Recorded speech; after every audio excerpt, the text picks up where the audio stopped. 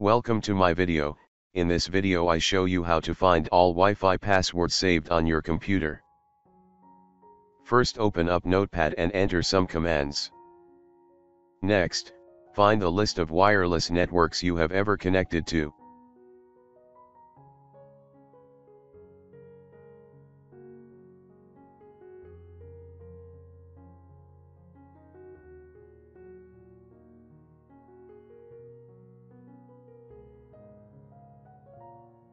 Note, save the file with the .bat extension.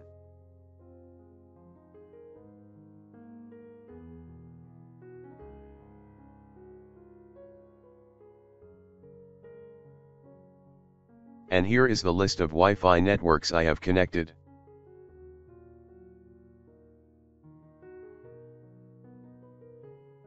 Next, I will find the password for each Wi-Fi network.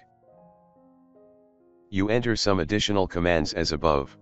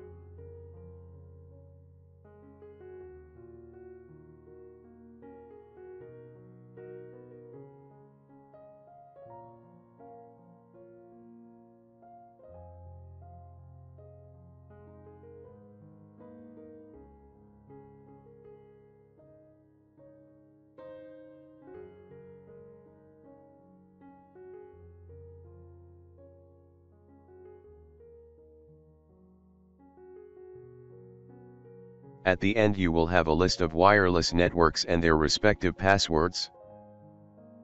Thanks for watching. Don't forget to like and subscribe.